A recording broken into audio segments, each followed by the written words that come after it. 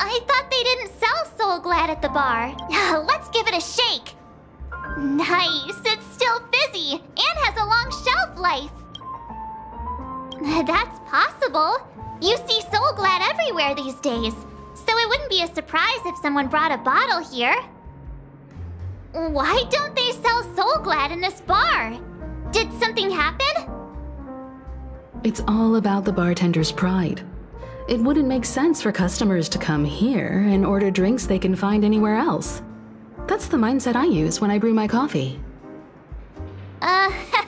You're right, Himeko.